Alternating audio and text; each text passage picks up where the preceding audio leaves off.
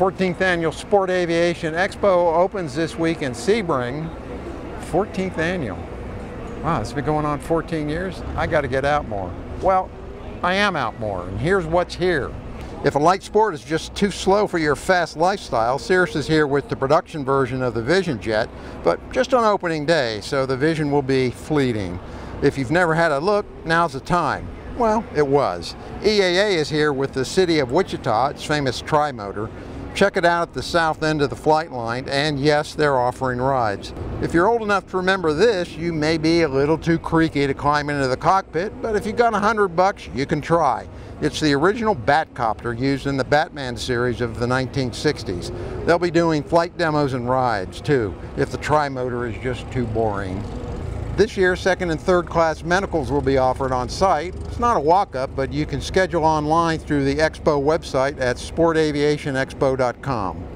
Zenith is here with a hands-on kit building workshop, so you can get the feel of what it's like to build kit aircraft. We'll have more on that later in the week.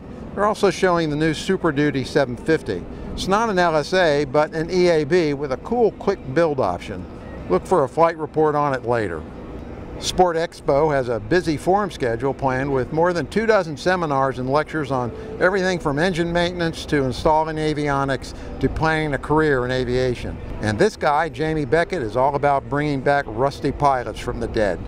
The drones are here again, this year bigger than ever, with drone racing, including team racing inside a caged area just off the flight line. Yeah, I know you hate these things, but they're way too much fun to ignore, so get with the program. And this year, by popular demand, a new food court.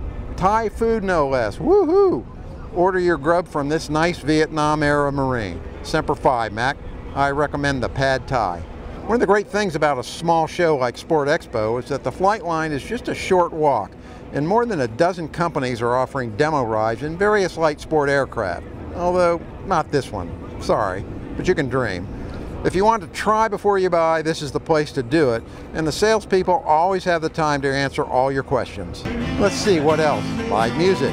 And the International Aerobatic Club is here with some aerobats, including this cool painted L-39. If you're flying in, be mindful of the NOTAM announcing a temporary tower. It will be open from Wednesday through the show closing on Saturday.